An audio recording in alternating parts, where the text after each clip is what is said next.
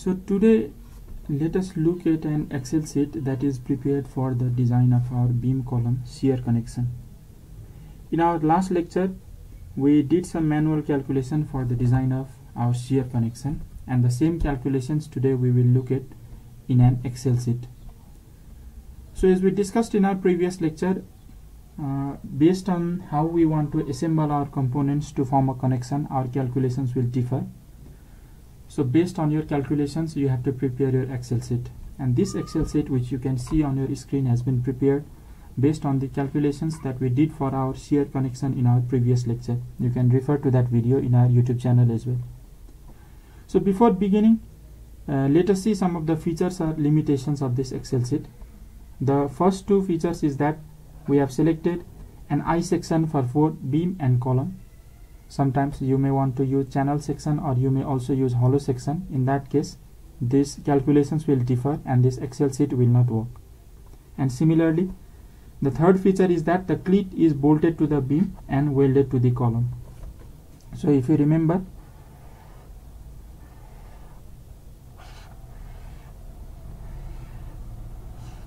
this was our column and this was our beam.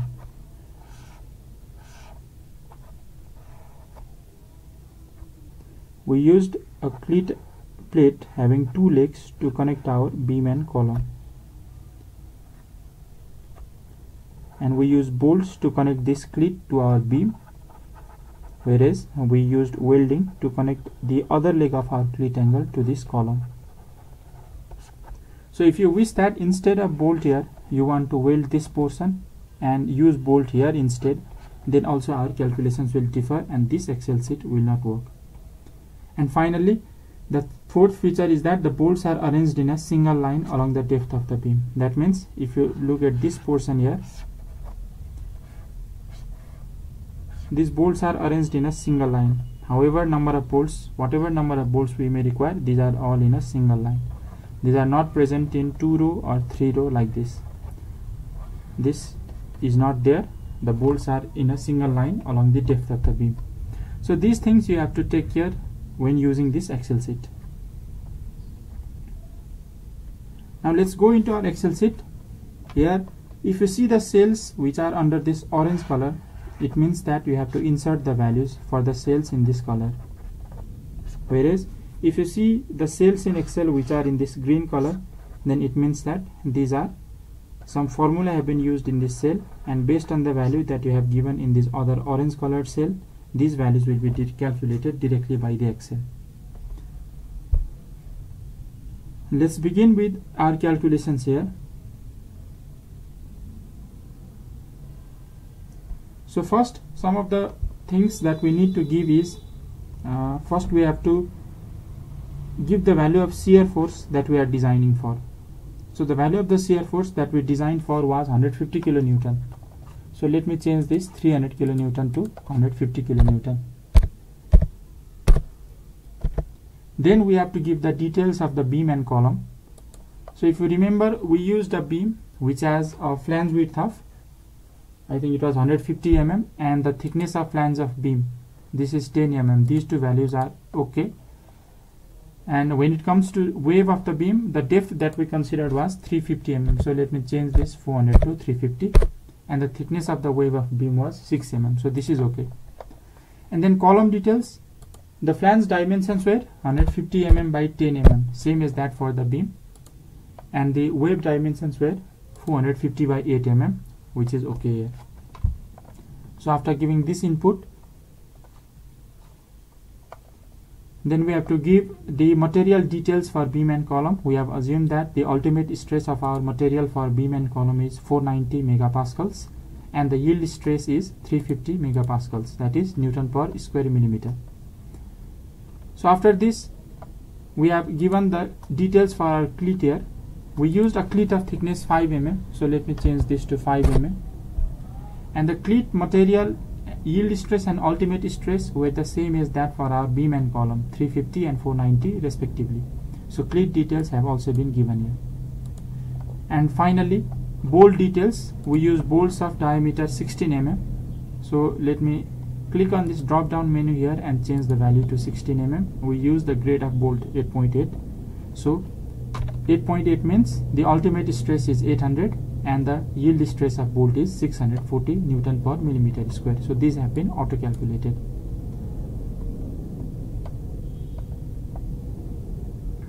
Now to calculate the shear capacity of bolt, the shear type is, we have to choose either this is single shear or double shear. So let me draw a diagram here to illustrate it. Okay, let us say that this is our side view of our beam that we are using. I haven't drawn column here, and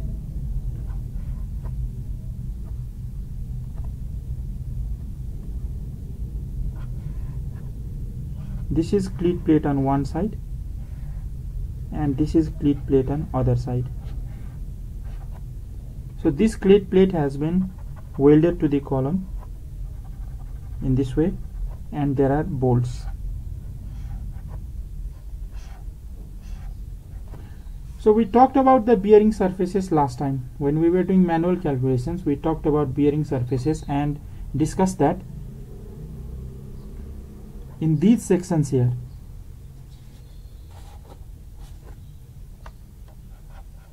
this section and this section, for the bolt that is connected to this beam member here, these upper sections are in bearing, whereas for the bolt connected to, let us say, connected to the cleat plate, these lower surfaces are in bearing. So this is about bearing. What about the shearing? So we can see that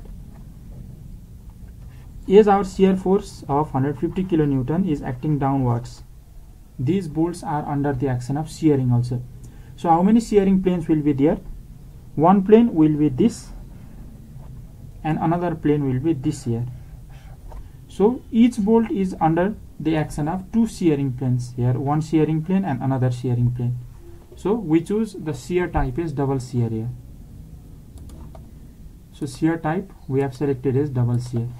And for conservative design, we will choose the location of shear plane such that both shear planes are in thread. So after giving these inputs, the Excel sheet calculates the shear capacity of a single bolt, which is given as 115.9 kilonewton. So you can look at the formula for the shear capacity of single bolt in the formula bar here. So this is the shear capacity of one bolt. Now we have to find bearing capacity, and to find bearing capacity we need to again input some data here.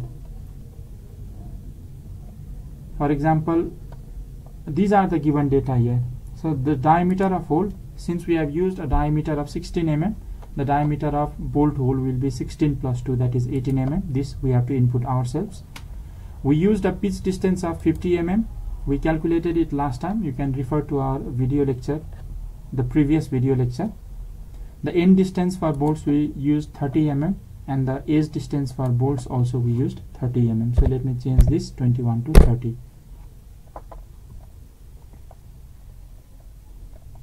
And this thickness of plate, what is the thickness of plate? Here the thickness of the plate will be 6 mm, because the thickness of the wave of our beam is 6 mm.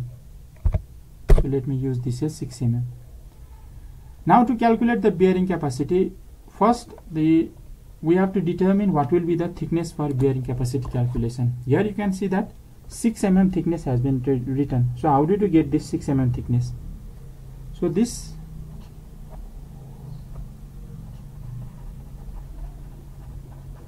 thickness of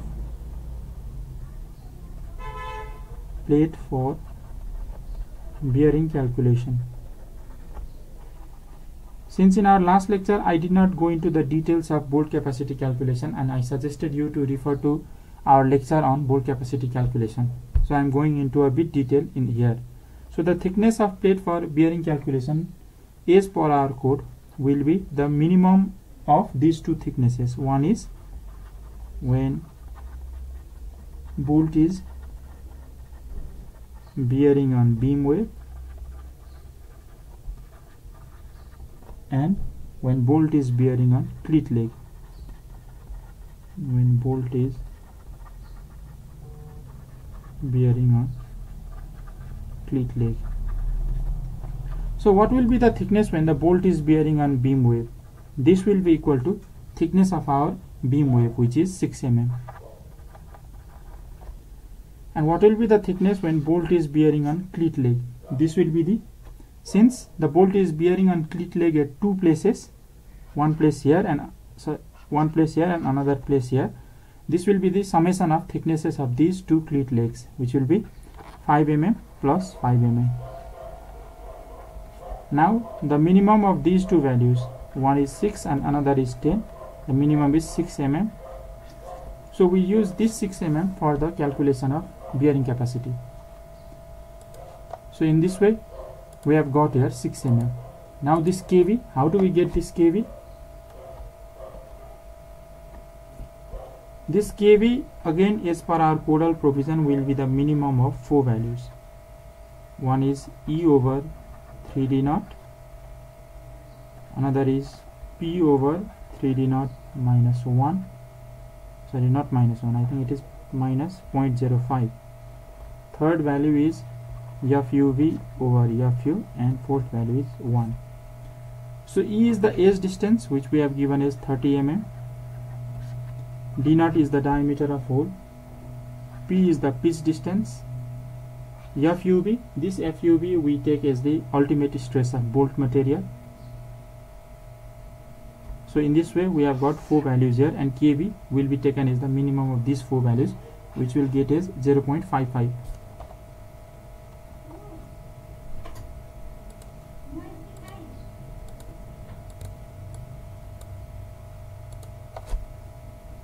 And then finally bearing capacity of bolt is calculated here, 51.74 kilonewton. How is this calculated? As per our code, the bearing capacity of bolt is given as 2.5 kV, which is calculated here.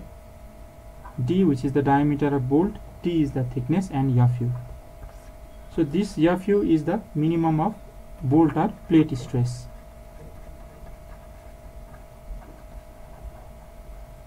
So in this way our bearing capacity is calculated, which comes out to be 51.74. So if you remember, this was the bolt capacity that we used when we were doing manual calculations also.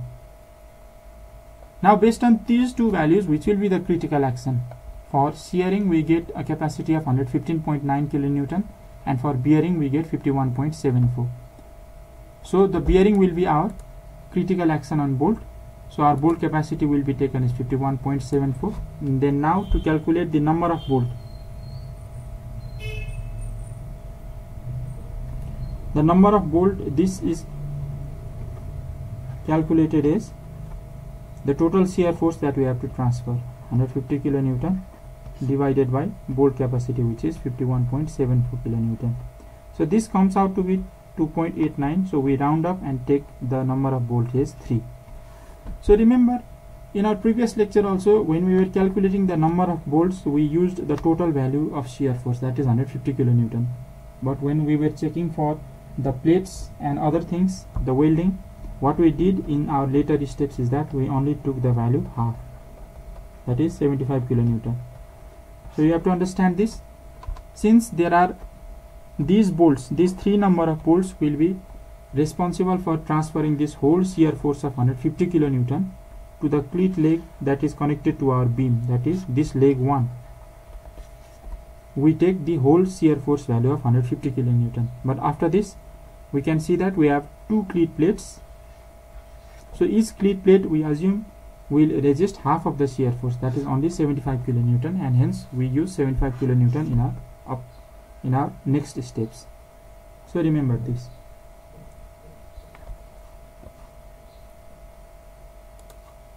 So now after calculating the number of bolts, we will check for cleat, and we assume the length of the cleat to be 160 kilonewton. How do we get to this?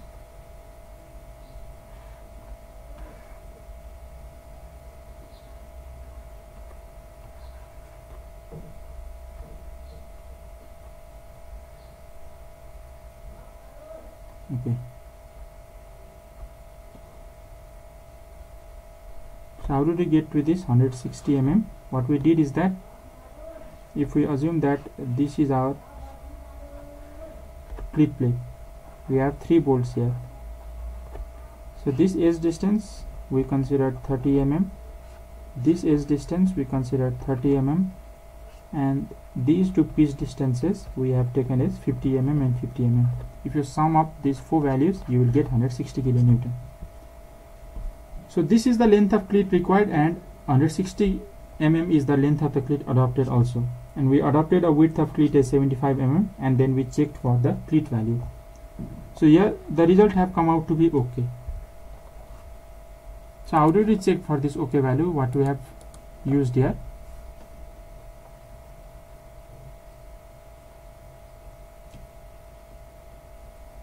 Okay, let me see this. Yes, it's the same way that we are using. If 160 mm the length of cleat adopted is at least equal to the length of cleat required, this will come out to be okay here. And after the determination of the size of our cleat, now we will determine the strength of our cleat and check whether it is sufficient or not.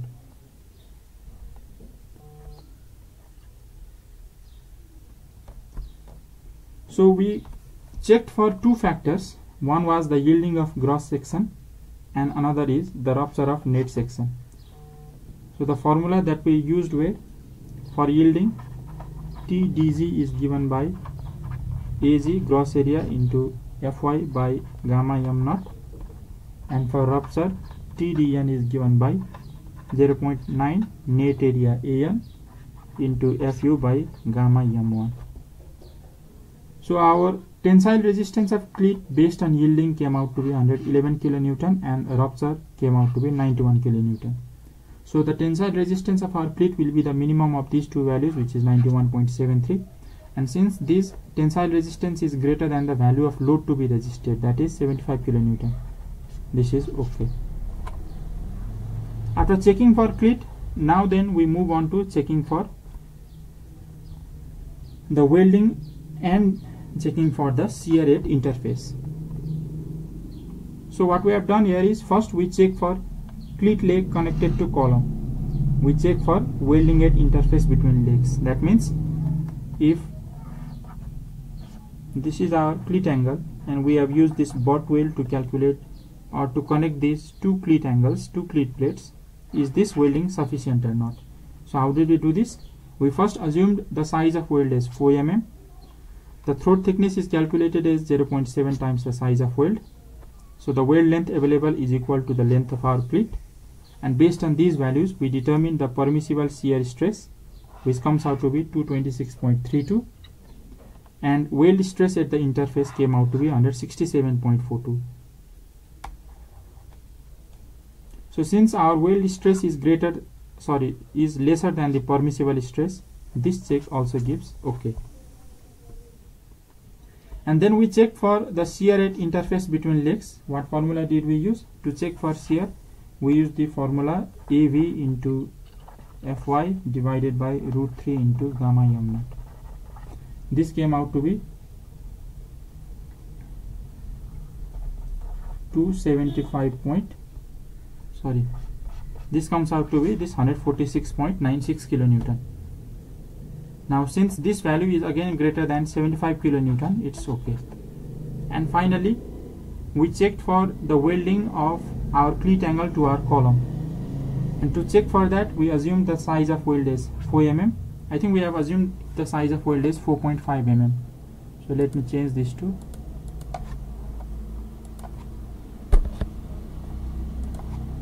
4.5, so that the throat thickness comes out to be 3.15 mm. And weld length available is 160 mm. The permissible weld stress is the same value, 226.32. So how do we calculate this permissible shear stress? It is given as the ultimate stress divided by √3 into gamma m naught or gamma mw for welding. So this comes out to be 226. The weld stress at the interface comes out to be 148. So the weld stress is lesser than the permissible weld stress. That means our calculation is okay. So in this way we have prepared an Excel sheet and did the same calculation that we did in our manual calculations. So in our next lecture we will be continuing with this design series, and we will look at the design of a moment connection. Till then, stay safe and keep watching our YouTube channel. Thank you.